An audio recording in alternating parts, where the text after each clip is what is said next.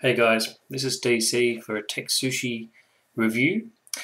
Today we're going to look at one of my favourite lines in toys, which is the Batman Arkham City Series 2 figure. Today we're going to look at Detective Mode Batman.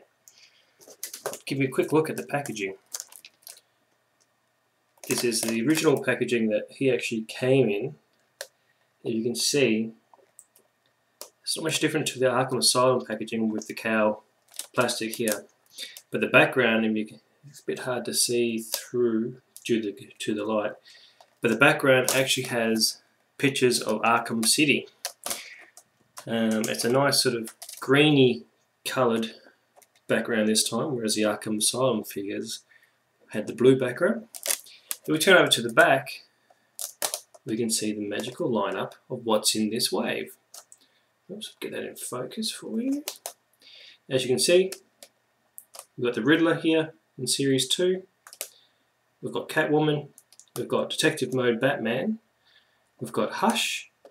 And we've got the little fella, Jervis Tetch, or the Mad Hatter. There's a little bit of a write-up down the bottom, which is generic to all these packs. And I'll give you a quick spiel. It says, Batman Arkham City introduces Arkham City, the new maximum security home for all of Gotham City's thugs, gangsters, and insane criminal masterminds. This heavily fortified, sprawling district in the heart of Gotham City becomes the ultimate battleground between the Dark Knight and his greatest adversaries, as he untangles a web of intrigue that threatens to tear the city apart.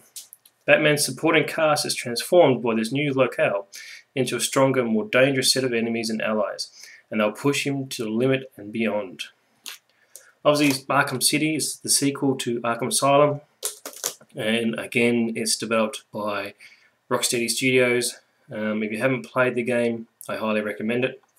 Now, on to the toys.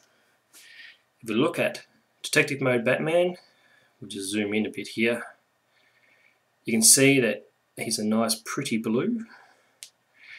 Actually, I like this figure. I think this figure is a pretty cool figure, because it's different from all the other Batmans we've received so far.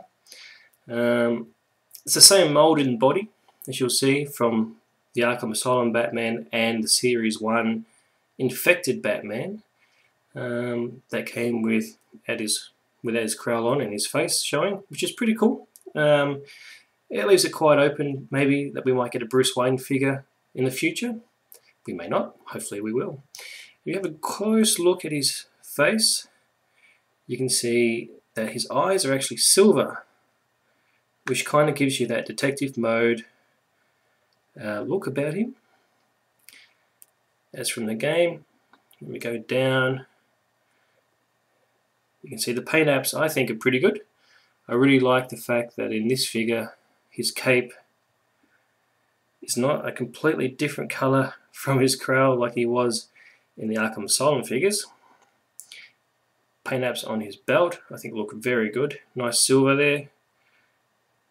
As you can see, here we go down to his legs, to his boots. Oops, helps if I stay in focus.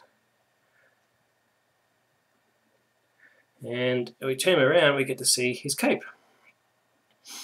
Now, I don't think that silver you see on his cape to show you like it's waving, that's actually not a paint app, that's just the way it comes. It doesn't look like there's added paint to it. It could just be wear marks or from the packaging.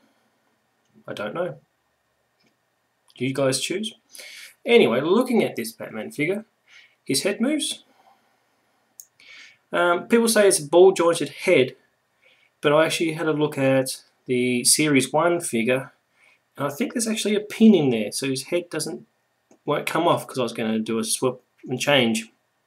But I can't, because I think there's actually a pin in there. His arms, whoops, I'm out of focus again. His arms will turn all the way around. They're just normal pin joints again. He has elbows, which this one seems a bit loose, and I have seen other reviews and read on forums that some joints on these Series 2 figures are loose. It could be just mine, but it just feels a bit loose that I don't want to. I know my figures stay on the shelf, so they're like statues anyway, but that's okay. His gauntlets move. Well, he's got his wrist, what you call wrist action, comes from where the gauntlet joins. See, like so. No hips. Very much, I think, just pin joints in these hips again. They don't go outwards, they just go backwards and forwards. And again, in his knees. No ankles. He does come with his REC, or his remote electronic. I'm not sure what the C stands for, but if you play the game, you would know. This is the gun that you use to open anything electrical. Again, the paint apps I think on this are pretty good. I don't mind it. Shows a little bit of wearing, and I like that. I think that's a nice touch. The only issue with this figure, and this will come up a lot with the Arkham City Figures Series 2, is they don't come with stands, which is very frustrating. This one I had a spare one, so I got to use it. But they do come, if you can see, with peg holes. And if you look at all the websites that you buy these from, they say it comes with stands and accessories. It doesn't. So if you're going to buy this figure and you expect to see a display stand, not going to happen. Anyway, this is Detective Mode Batman from the Arkham City range. I like it. I think it's a good figure. Anyway, if you like this review, go to our Facebook page, like us on Facebook, we're TekSushi, and we're going to look at lots of different collectibles from Batman to Marvel. So all you collectors out there, jump on board. Catch.